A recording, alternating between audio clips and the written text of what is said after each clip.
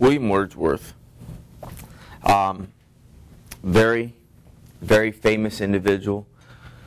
Along with the next person we talk about, Samuel Taylor Coleridge, probably two of the most influential of this particular era. William Blake from earlier is very important as well.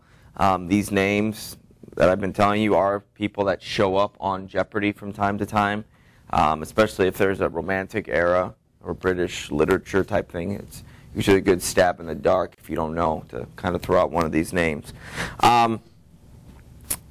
Very interesting individual.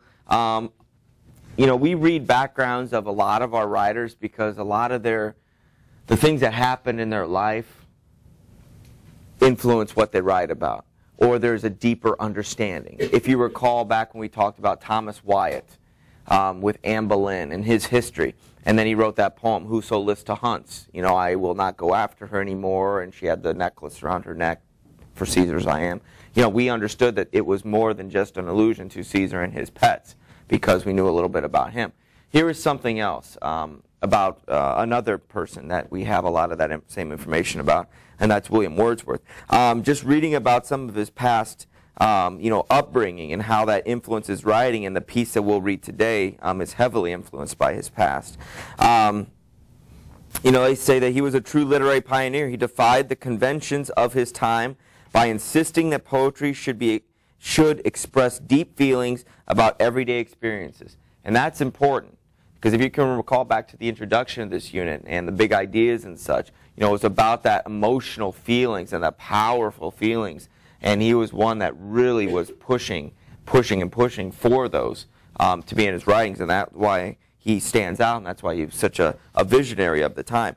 And the building background on the next page gives a little bit more insight into that same premise. So that's something to remember about this era and about Wordsworth to help out.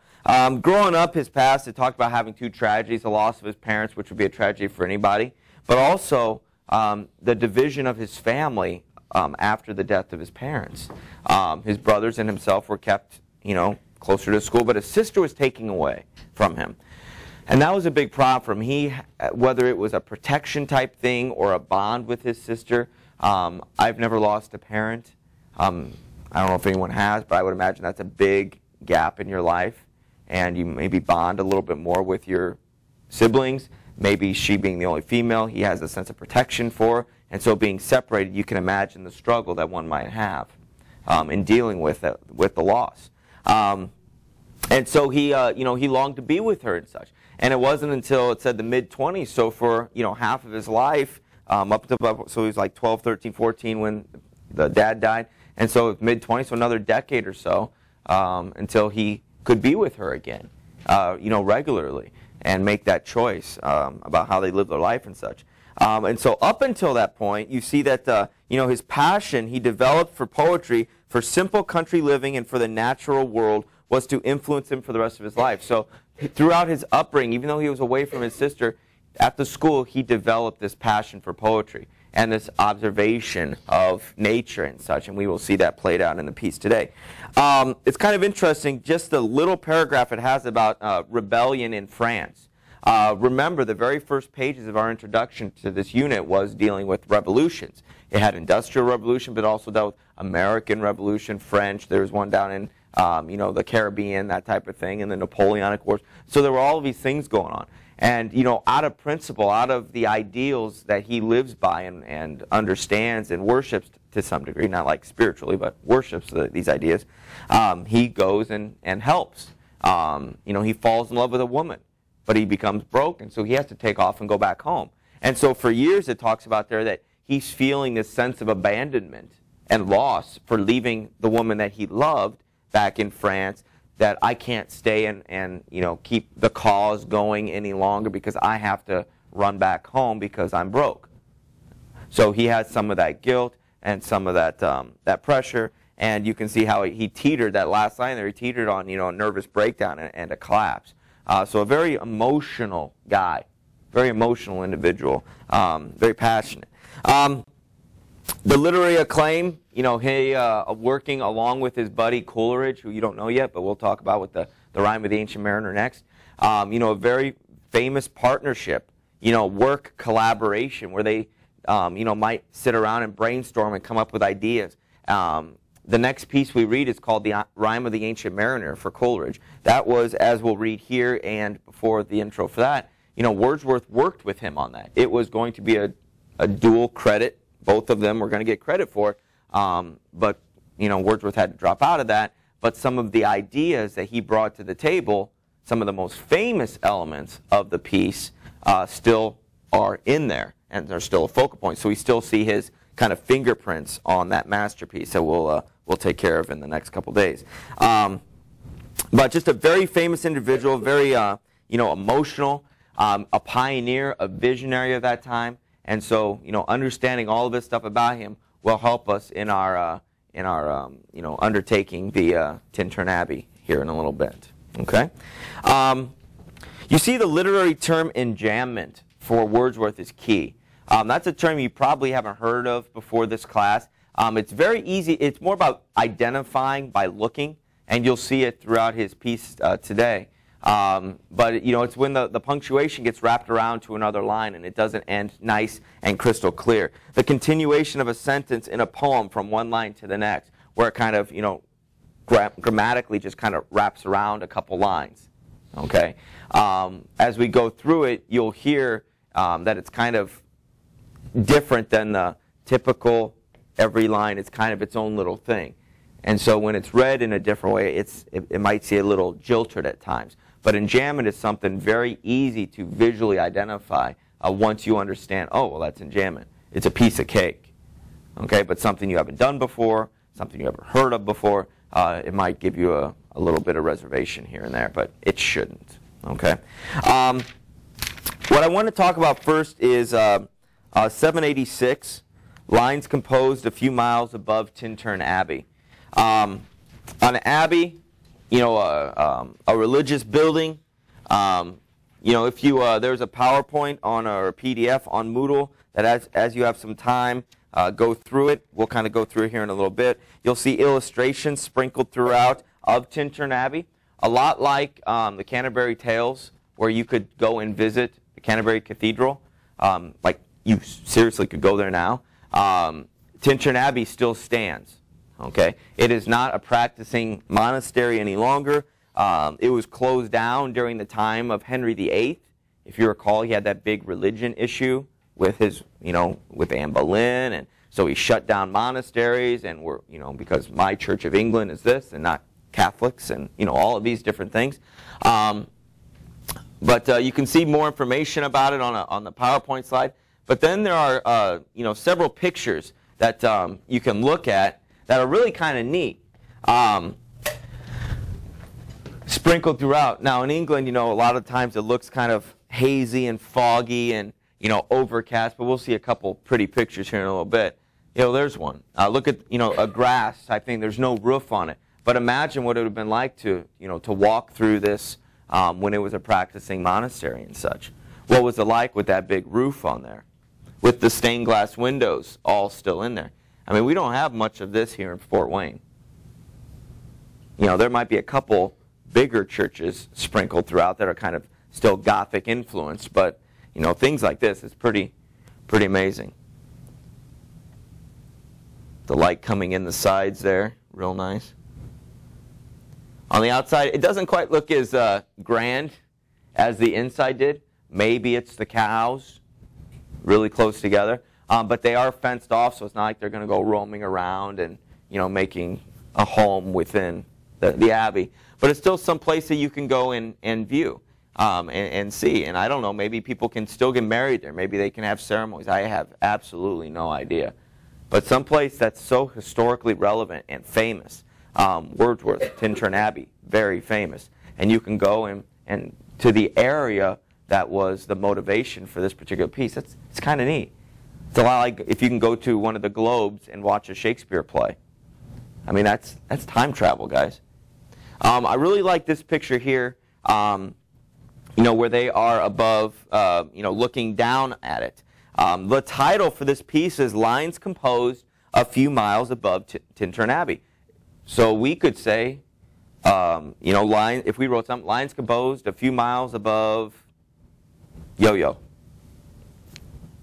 above DuPont Library.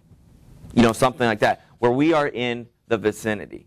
We are in the ballpark area. He's not saying, I'm sitting there staring at Tintern Abbey right now. But, you know, this could be, it's probably, you know, this picture is probably not miles away, but this might be someplace close. And since we know that he was very fond of nature, and you will see that spoken several times in this piece, you know, this might be some sort of view. Notice the river winding through. He references cottage and the smoke coming out of their chimneys. You know, this might be a view that he had or something very similar.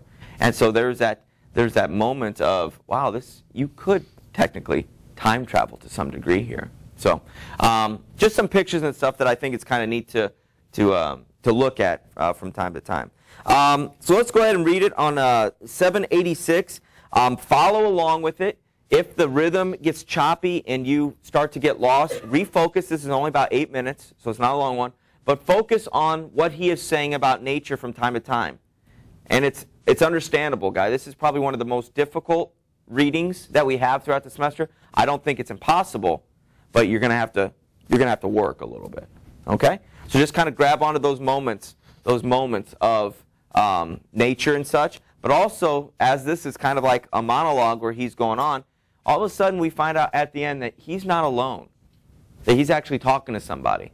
And based on his history, can we guess who that might be and why this moment is interesting? Okay.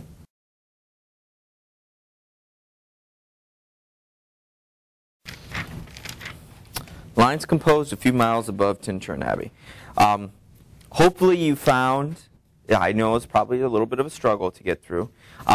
You found some of those elements of nature, and we're going to go through those. But who is the individual that surprisingly is he speaking with? His sister. Okay? And it's not just, oh, it's a brother-sister thing, fine. But we know about his feelings for his sister based on their absence for a decade plus. And so for those last words, those last, couple stanzas there, hopefully that helped bring you back to, the passion that he was talking about, the emotions that he feels about sharing this particular moment with this individual. And when he goes on to say, some places, if I die, think back to this time. Think back to the love that I have for you, but think back to the love I have for nature and all of these feelings and these memories, and we will be able to, be together again, kind of what, in thought and such. The beginning, if you look back on the first 2 pages, I'm just going to point out a couple key things. Hopefully you understand enjambment and you can see that now. The wrapping from one line to the next and such, how it isn't, there isn't some punctuation form and little phrases here and there. 5 years have passed since he's been there. Okay? 5 years have passed. And it's really interesting because he talks a lot. I mean, just describing, leaning against the tree and looking out amongst the field and looking at the orchard with the, it talks about the all of the which at this season with their unripe fruits are clad in one green hue. So looking at the apple orchard is not all red. It's just all the same, shade of green here and there. And so he's just acknowledging all the different things that he notices. Okay, leaning back and looking at the smoke coming out of chimneys, coming out of the forest and out of the woods, and wondering who that could be. Some people in the woods, some hermits in some cave. Just enjoying this situation, this scenery. I don't know if any of you have ever gone on a vacation to some place where it's just visually beautiful and you just, maybe mountains, maybe a lake, just something that's just very calming. Okay? Very calming. And he almost has kind of a teleportation back to some degree of when he was a child. Okay? He goes into great details about when I bound around the river like a roe, like a deer, and I would play. And when I was little, I was having a great time. But when you're a kid playing outside, do you really appreciate how beautiful it is and everything? Or are you just like, play, run? Okay? And so he talks about how all of these memories come back to him about how he enjoyed nature, how he, as a kid really embraced it. But he was too young to really understand nature. Now, being older, being wiser, I can appreciate this a little bit more for what it was. Okay? And I love nature now, and I love nature then, but they're a little bit different.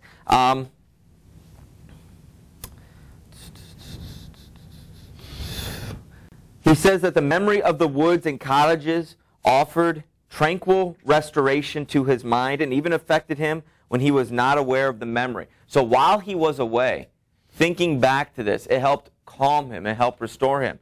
He mentioned that when I was off in a city, whether I was alone or far away or with some people, I would think back to this place. I would think back to this setting, these visuals that now I am seeing again. And it brought me a lot of peace. It brought me a lot of comfort. Okay? Do you remember a certain trip that you took at some point in your life? Maybe 5 to 10 years ago, and you distinctly remember a visual image? Have you ever gone back to that same place and like, oh yeah, this is the place? One of my earliest memories was I was like 2 or 3, and I went to Disneyland out in California. I remembered nothing throughout my life except I remember, right in the entrance, usually, there's a big train that goes across, and you have to walk underneath it, well, not like under a train, but like a tunnel. But I distinctly remember a train, it's coming to me this way, coming across this way. And I just remember that. I don't remember sights and sounds and smells, but I remember visually what it looked like. And so I took some journalism students to a convention there 4 or 5 years ago, and I remember standing there in the front of Disneyland in California and watched a train go across, and I was like, this is the same spot I stood when I was 3. And so it was kind of a nice little, wow, think about how I've changed in my life. Think about how I've grown up, things that I've experienced, stresses and things, and you can think back to this for me. I didn't look back to Disneyland and think, hey, that was awesome. But you look back at certain things in life, and that brings you some calm. Those of you looking forward to spring break, or summer, are you going to some place you've gone to before? You probably know what to expect, what that's going to be like. Soaking in the sun, going skiing, whatever. And so you have that to look forward to, and that gives you some calm, and then when you go there, it's enjoyable. I like line 61, right around in there. It says that the pictures of the mind revives again, while here I stand, not only with the sense of present pleasure, but with pleasing thoughts that in this moment, there is life and food for future years.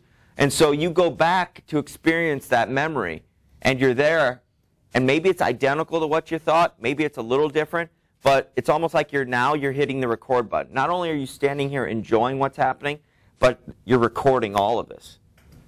So that, wow, I'm enjoying this so much right now. But also, you're recording this so that in the future you can go someplace and hit play, and you have this newer, fresher appreciation for this particular place.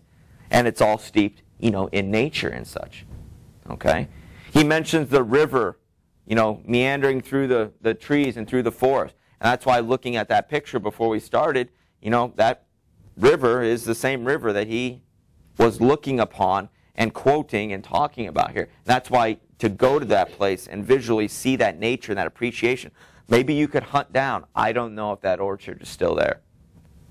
But wouldn't it be kind of cool if through the little, the little hints here, an orchard, there's some cottages with smoke near the river, and if you could pinpoint maybe a couple acres where you think it might be, that might be kind of neat. I wonder if somebody's ever done that. But we see these elements of nature. We see, remember we talked about in the introduction, the child and the common man, the innocence of children and such. This isn't a story about or a poem about children, but yet through his childhood memories, we are able to make that connection to those passionate, emotional feelings about nature and his sister and such. And so we get to see little elements sprinkled in for motivations. Just lines sprinkled throughout. Therefore am I still a lover of the meadows and the woods and the mountains. So he keeps going on. And I think that if you were to read this through a second time, these things would pop out a little bit more, and you might be able to keep your focus a little bit. But really, being 8 minutes, it shouldn't have been too difficult. But yet, maybe the enjambment, maybe the rhythm of it messed you up a little. Maybe some of the footnotes. That's why a second exposure is always beneficial.